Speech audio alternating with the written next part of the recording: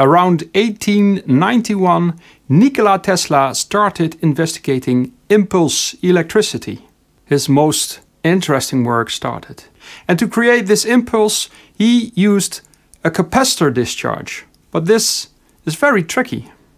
But there's another way. It is the discharge of a coil. So in this video, I will talk about how to create impulses by making use of a coil. Enjoy.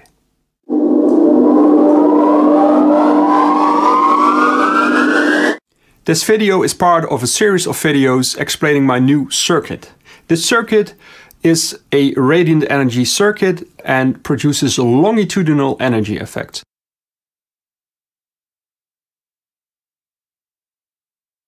In the same era that Nikola Tesla researched impulse electricity, he gave out the patent for the bifilar coil in 1894. And this is no coincidence, because the bifilar coil is perfect for making use of impulse electricity. Let's proceed with the impulse itself. What is this impulse and what does it look like?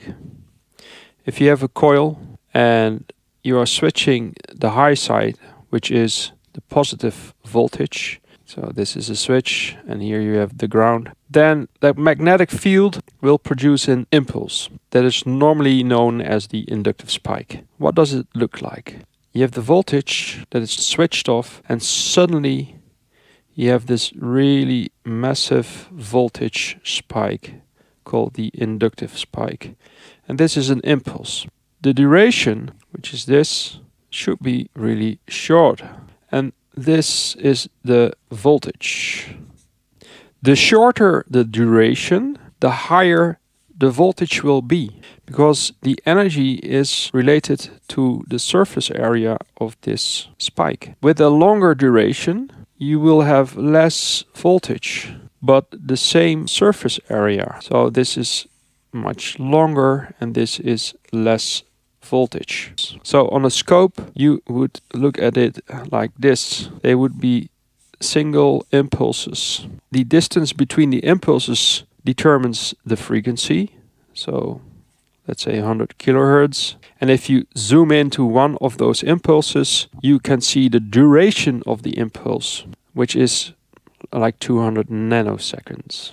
So it really is a spike. We've got a capacitor that is charged up and it is discharged by a spark gap. And this is how Tesla did it. The spark closes the circuit and then the capacitor can discharge. As Steinmetz explained, the dielectric field of the capacitor and the magnetic field of a coil are analogous.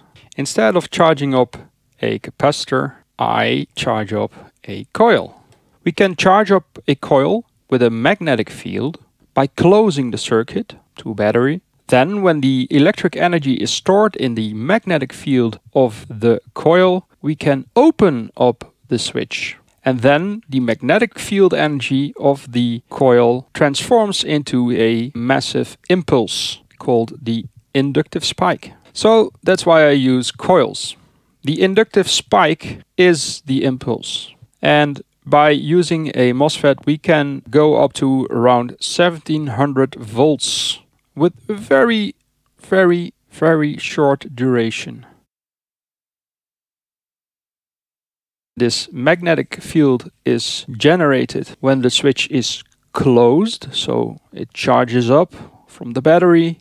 And then when we open up the switch really fast, the magnetic field energy is instantly transformed into an impulse. This is what Tesla did.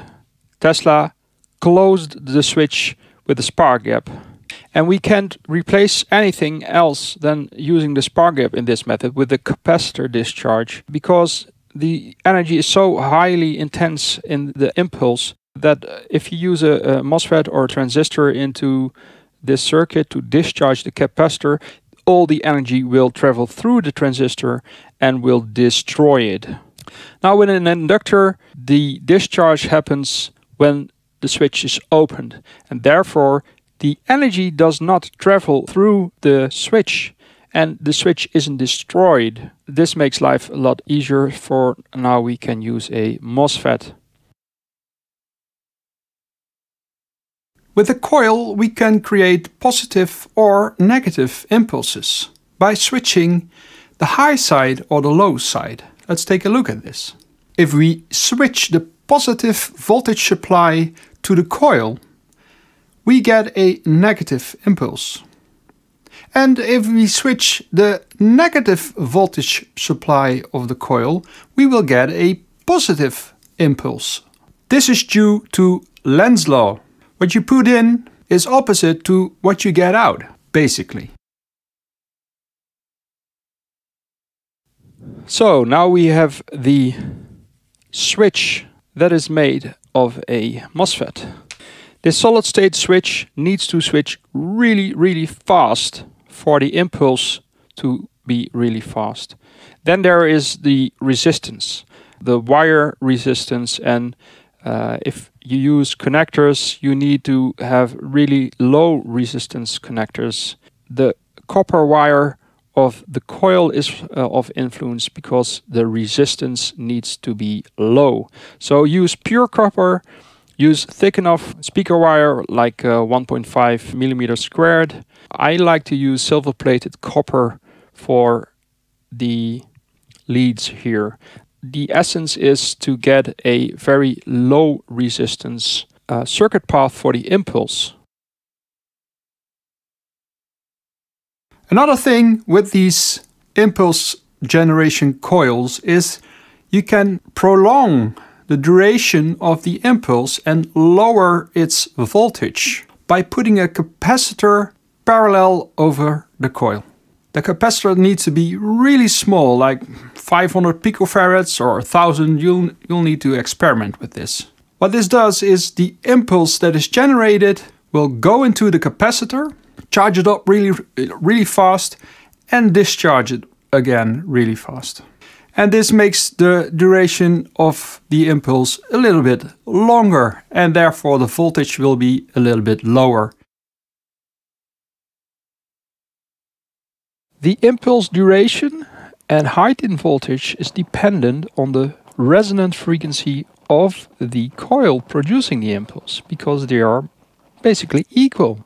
By raising the resonant frequency, we can shorten the wave duration and therefore shorten the duration of the impulse. And how we do this is by changing the capacitance and the resistance of the coil. We need high inductance and we need low capacitance for a very high resonant frequency and low duration impulse. For low resistance we can use silver plated copper wire. We can use thick copper wire like 1.5 millimeters squared to get really low resistance. For low capacitance the bifilar coil isn't suited because, as we've learned in another video, the capacitance of a bifilar coil is increased. That is a problem. We can't use a regular bifilar coil. And the inductance is increased by making more turns, but making more turns usually also ends up in more resistance. There's another trick. We have mutual inductance.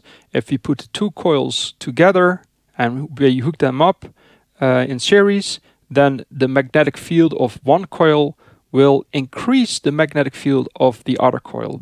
Both of the magnetic fields are joined together and they are added up. So we need a coil that has mutual inductance. Normally with a bifilar coil, you take the beginning of one coil and the ending of the other coil and you hook them up in series. I explained this in another video. You can look it up. Now this method of series connecting we're gonna do different. This time, instead of hooking up the inside rim to the outside rim, we are now hooking up the outsides of the coil or the insides of the coil. We now have a coil that has counter rotation in it. The first winding will go counterclockwise and the second winding through the series connection will go the opposite direction, clockwise. What this does is create a magnetic field in the first winding that is opposite to the magnetic field in the second winding. So now we have a coil with opposing magnetic fields. And this is something that nature doesn't like and it wants to get rid of. And how it gets rid of this twisted energy field is by pushing the energy out in the form of a very strong impulse.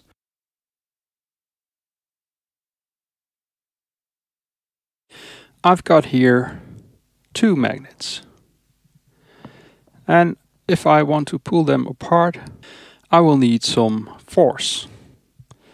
And because these are neodymium magnets, you need pretty much force. So, but it can be done. It's not that hard.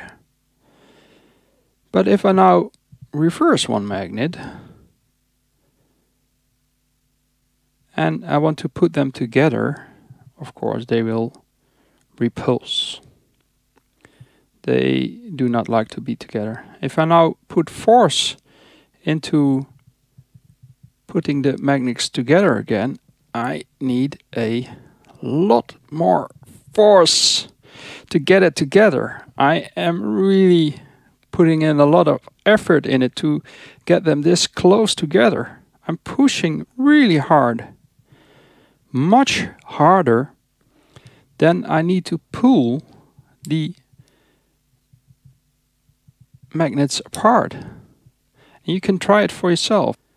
Just try to feel the force that is needed to put two opposing magnets together and compare it to the force that is needed to take them apart. And this concept is very interesting because if you use a repulsion coil to make repulsing magnetic fields, the force is much stronger and you can get a lot more out of it.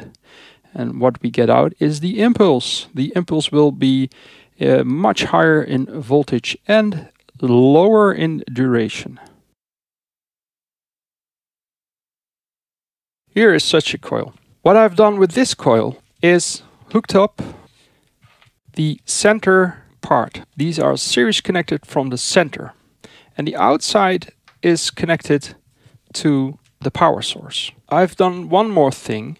I created an increased distance between the windings. This reduces the capacitance of the coil even more, because with the capacitor, the closer the plates are, the higher the capacitance. By removing the plates of the capacitor, we get a reduced capacitance, and that is what's needed for a impulse generation that has low duration. With this coil, if I charge it up, the magnetic fields will be opposing. They will be under a lot of stress, a lot of tension, and if I now open the switch, the energy will rush out gladly.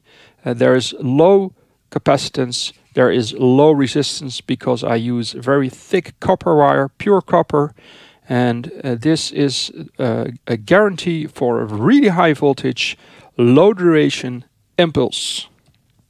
Donations are always much appreciated because this work is all open source, meaning that I will share all the information that I gain with the community that is interested. You can fund this open source research by giving a donation on my PayPal account that is listed below in the description of the video.